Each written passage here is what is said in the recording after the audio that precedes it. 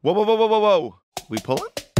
What's up? It's Jimfo from Ready Check Pull, and this is our guide to Mythic, Shriekwing, and Castle Nathria. A big thank you to all of our supporters on Patreon. We honestly can't thank you enough. Apologies for my voice. I've been talking a whole lot these last few days.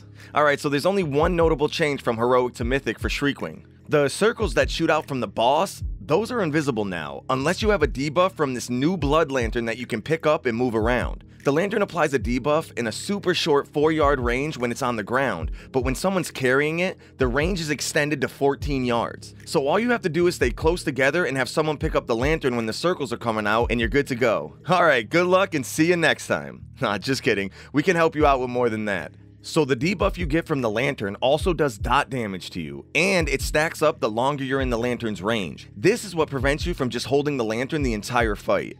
The debuff also stays on you for a few seconds after leaving the lantern's range, so that gives you some flexibility in seeing the circles without constantly being near the lantern and gaining stacks. The other important thing about the lantern is that it explodes if it gets hit by an echolocation or one of the circles.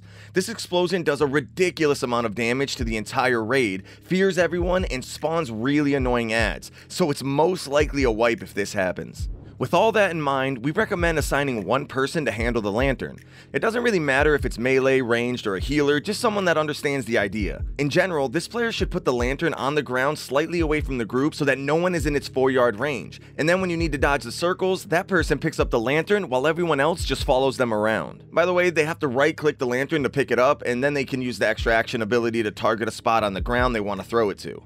Now here's the plan. Lust on pull and tank the boss like this, slightly away from the pillars, with the tanks on one side and the entire rest of the raid on the opposite side to bait the circles, while the assigned player places the lantern slightly away to avoid unnecessary debuff stacks. As soon as the boss starts casting Echoing Screech, which sends out the circles, immediately pick up the lantern while everyone else swings to the opposite side of the boss. Once you get to the other side, drop the lantern slightly out of range again and dodge any remaining circles. Easy enough, and this only happens twice in each main phase. The intermission is exactly like Heroic, but again, you can't see any circles without the lantern, so the entire raid should stay grouped up and follow the lantern player around the room. The lantern player just needs to drop the lantern when safe to limit the debuff stacks on the raid. Dodge the circles at all costs, because getting hit by one near the lantern is probably a wipe.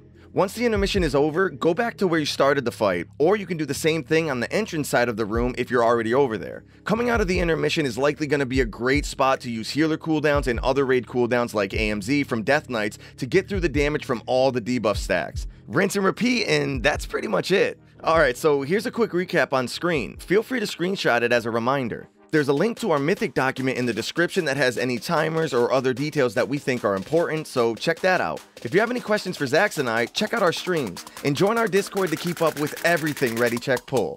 Peace.